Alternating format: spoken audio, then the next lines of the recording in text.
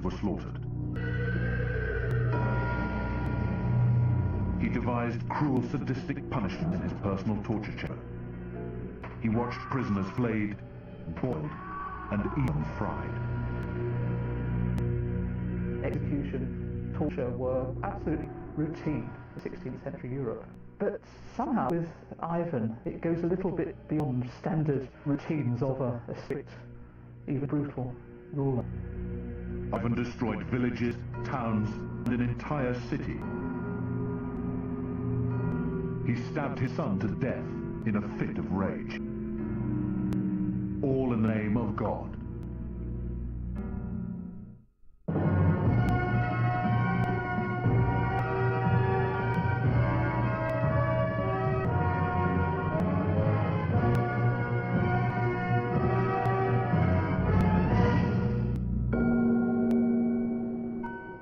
In 1533, the death of Vasily III plunged the Russian state into chaos. As Grand Duke of Moscow, he controlled the country and its rival noble families. Ivan, his son and heir, was just 3 years old on his father's death.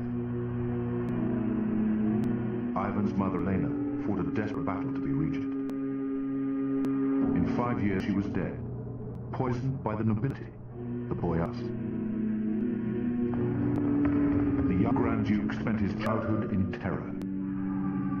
Armed men stalked the corridors of Ivan's Kremlin palace as rival factions fought for supremacy. Ivan was an emotional wreck.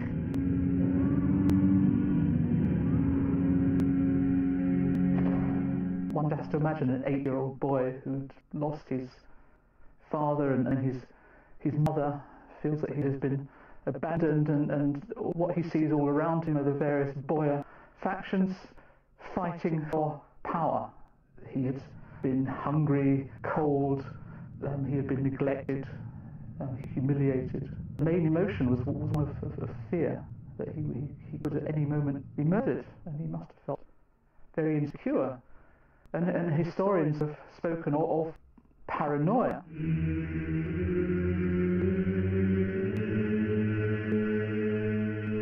Despite his fears, Ivan escaped unharmed. He started to believe that God was saving him.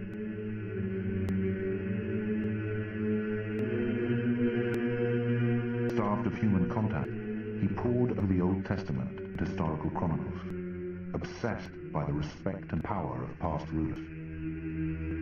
The Old Testament texts are very bloody. There's a lot of killing and massacring and destroying and so on. And he learned a severe king or Tsar has to be strong. Like the word Grozny, the Russian word for him is calling he is strong, and he is severe, and he is brutal. In Christianity, I've found identity and purpose. Russians believed that in the 15th century, Russia had become the center of true Christianity. Orthodoxy was the true faith, and the ruler of Russia was the protector of orthodoxy. In other words, the greatest ruler in the world. Ivan's worship was increasingly obsessive. Hanging his head against the floor before religious icons, he developed a callous. It became a lifelong habit. But Ivan was also developing sadistic interests. One of his hobbies was to take dogs, cats, bears, and other small creatures to the top of tall buildings and then throw them to the ground below. Fascinated by torture, he tore the feathers from birds and slit their stomachs. Finally, at the age of 13, Ivan lashed out at the boyars. Leading noble families were invited to a Christmas banquet. Ivan turned on them in a furious speech and singled out their leader, Andrei Shuisky. He demanded his immediate execution. Shuisky was dragged out, thrown to hunting dogs, and savaged to death. The murder of Andrei Shuisky was the beginning of his cruel policy, the policy of physical destruction of his political enemies. And it was a first step on the road to the absolute power based on terror. By the age of 16, Ivan was brutalized, paranoid and embittered. Exhilarated by his newly discovered power, now he took steps to boost his authority. In January 1547, Ivan announced his coronation.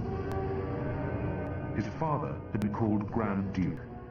Ivan demanded to be Grand Tsar, claiming sacred descendancy from the Roman emperors. It placed him above his fellow nobility. This title was not very pleasant for the boyars, because most of them realized that it gave him an additional power and a secret power.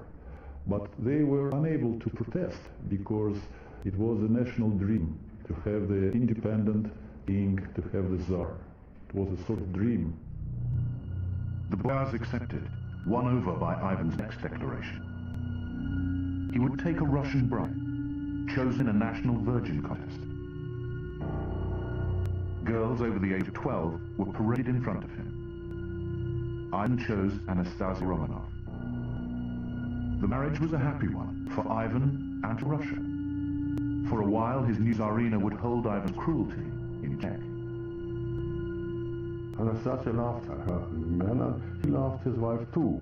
Maybe she was the real partner of his soul, this better half, you say. Within months of his coronation, the new Tsar fell under a second influence. The year had been blighted by a series of fires in Moscow. Thousands died or were left homeless. Ivan saw it as a sign from God, punishment for neglecting his country. In a packed red square, Ivan prostrated himself before his people. The new Tsar promised to protect them in the name of God. His sense of spiritual responsibility was very developed. And then he became a grown-up king. He had this sense of responsibility, you know. That's why when he failed in most of his projects, it was his personal tragedy. Ivan reformed the state, the church, and the army, withdrawing power from the nobility and uniting his country. In the east, he conquered the Muslim city of Kazan, claiming a religious victory. In the west, he opened trade routes with England. Ivan was enjoying a golden age. It was not last. In August 1560, his beloved Anastasia died in mysterious circumstances. She was 27 years old. Ivan went mad with grief, convinced she'd been poisoned, just like his mother. Anastasia's death was really a tragedy for Ivan himself and also the tragedy for the nation, because after her death, there was nobody who was able to stop him in his policy, in his cruel policy. And he decisively changed the course of his policy after her death. Years of repressed anger and hatred erupted as Ivan's old cruelty resurfaced. In the terrible revenge that followed, whole families were wiped out, from elderly women to 12-year-old boys. Many of the nobility had fought loyally in the Tsar's armies. They were tortured and killed alongside their children. Ivan would marry 7 more times, but never again find peace. Despite hours in penance, his relationship with God had changed. If God could take Anastasia, he must be cruel and irrational. Ivan would rule in the same way. Ivan the Terrible had pulled Russia together by the force of his will. Throughout his life, Ivan suffered a progressive bone disease. As his spine shrank, he was in agony. Seeking relief, he turned to mercury. It made him violent and unpredictable. Ivan was a man who couldn't keep his composure. He exploded in a moment, was brutal, was violent, was everything a Tsar didn't have to do. And then A moment later, he was depressive, saw what he has done. Ivan's anger was made more deadly by a long wood staff with a sharp point to wound or kill. But in 1565, the Tsar's surprise decision to abdicate confused and terrified the nation. He blamed unrest among the boyars and the clergy. Ivan's threat was really just a ploy in order to get what he wanted. I very much doubt whether he really intended to abdicate. He gambled on the fact that for Russians, for both nobles and townspeople and peasants, the idea of the Tsar as ruler of Russia was absolutely central. Despite being feared at every level of society, Ivan was now indispensable. In Russia, we have the choice not between dictatorship and the freedom, but between dictatorship and the chaos. It's a very painful choice. The people saw the chaos in a time of Ivan's childhood. That's why they prefer to have a dictator. After an emergency meeting, senior Georgian nobility begged the Tsar to reconsider. Ivan demanded a terrifying price: the absolute power to purge his nation without judgment or criticism from anyone.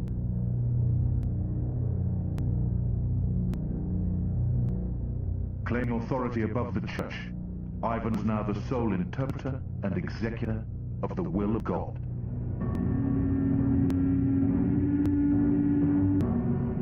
Now, he created his own elite terror force, the Oprichniki. He divided Russia in two, one part to be run by the boyars, the other, the richest, was terrorized by these men in black.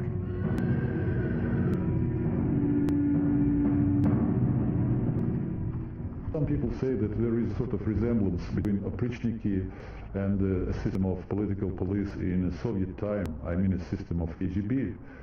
Probably some features are common, because Oprichniki were a sort of political police. Everything about the Oprichniki was calculated to create fear. Dressed in black, they rode black horses decked out in dogs' heads, symbols of their mission to hunt down enemies. They carried brooms, symbolizing their intent to sweep them away. Many were criminals, handpicked by Ivan for their cruelty. They were like devils. They killed and they raped and they plundered everything. Ivan selected the most aggressive 300 and installed them in his palace at Alexandrov. With terrible irony, he called it a monastery. The men would be his monks, he would be their abbot. Ivan drew up a strict timetable for the monastery's activities. At 3 in the morning, the Tsar rang the bell summoning the brothers to church. Those who missed the service were punished with prison. For 4 hours, Ivan would sing, pray, and prostrate himself. After a meal and a short nap, the Tsar visited the dungeons for the afternoon's executions. Here, in his personal torture chamber, Ivan reconstructed hell. He deliberately selected biblical punishments. All the tortures which Ivan carried out, I'm sure in his own mind, had a religious justification. On the other hand, there is, what can one say, purely personal enjoyment of cruelty, of blood, of pain, of suffering, and I think it's very difficult sometimes to reconcile the two. Sometimes, Ivan would lead the sessions, removing ribs with red-hot pincers. A witness described how he left beaming with contentment. There is a pattern there. A small boy who enjoyed torturing animals, the teenager who set his hounds upon one of his boys, and so on. If you follow through these moments of excess, then it's really not too surprising to end up with the religious ceremonies and then the torture sessions, the orgies of Alexandros. Often, in the evenings, his men would bring in peasant girls. There was no religious justification for Ivan's treatment of them. They were whipped, raped, and used for target practice. But the nobility suffered in the greatest numbers. Up to 10,000 died at the hands of Ivan's terror police. Many more were forcibly relocated, their lands seized and settled by the Oprichniki themselves.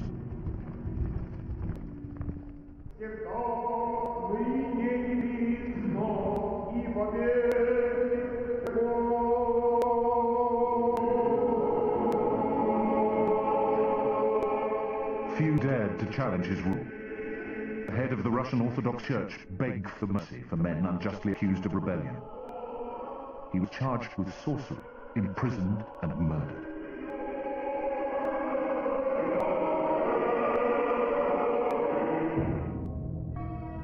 Ivan was merciless with opposition.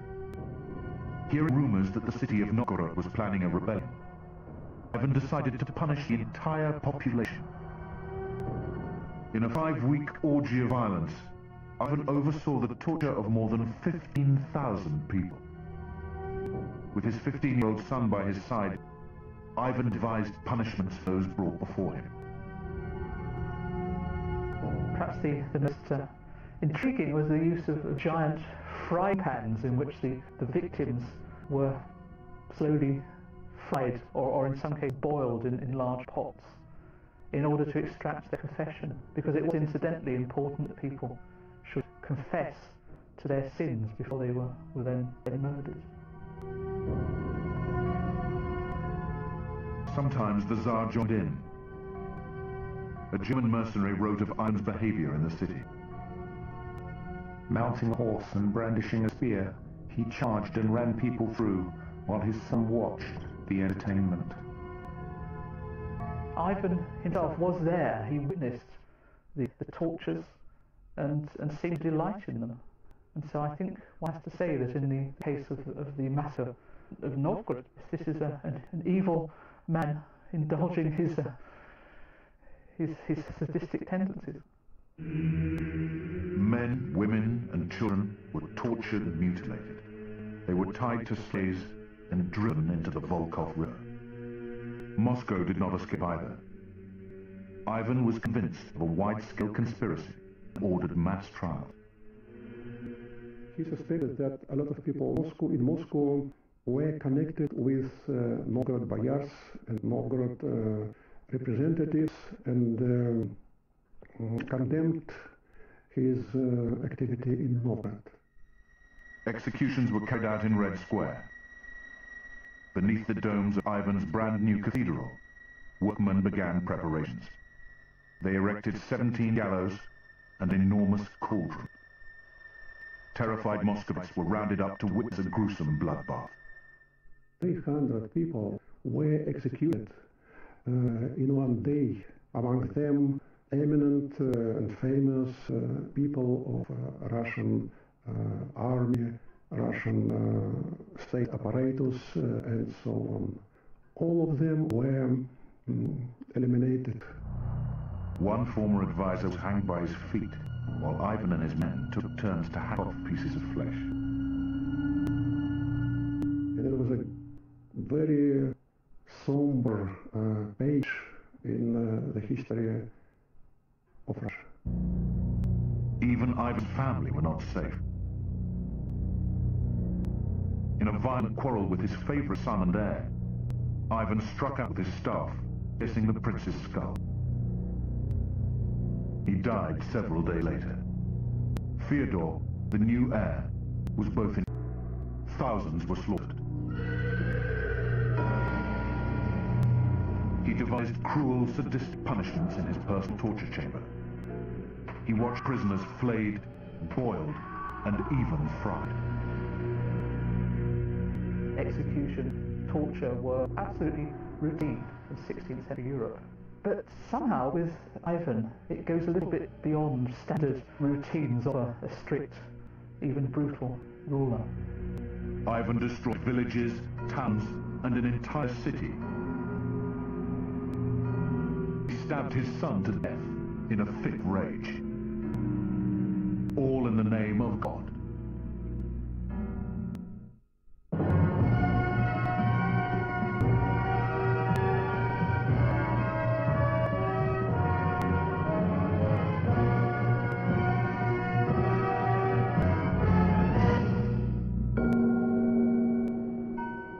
In 1533, the death of Vasily III plunged the Russian state into chaos. As Grand Duke of Moscow, he controlled the country and its rival noble families. Ivan, his son and heir, was just 3 years old at his father's death. Ivan's mother, Elena, fought a desperate battle to reach it. In 5 years, she was dead, poisoned by the nobility, the boyars. The young Grand Duke spent his childhood in terror. Armed men stalked corridors of Ivan's Kremlin palace as rival factions fought for supremacy. Ivan was an emotional wreck.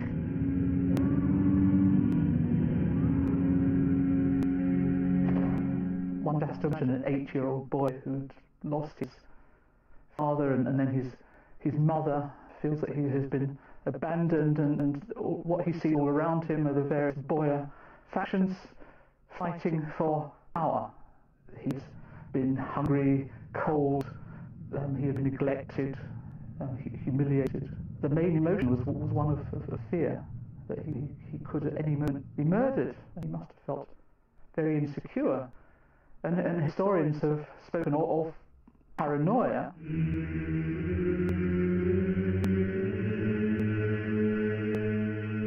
Despite his fears, Ivan escaped unharmed.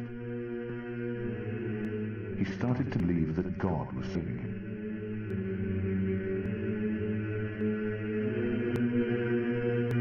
Starved of human contact, he pored over the Old Testament and historical chronicles, obsessed by the respect and power of past rulers.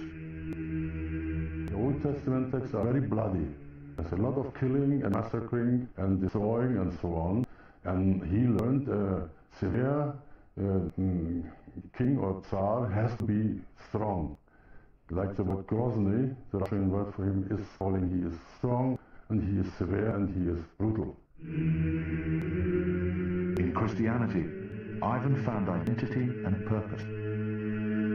The Russians believed that in the 15th century, Russia had become the center of true Christianity. Orthodoxy was the true faith, and the ruler of Russia was the protector of orthodoxy. In other words, the greatest ruler in the world. Ivan's worship was increasingly obsessive. Banging his head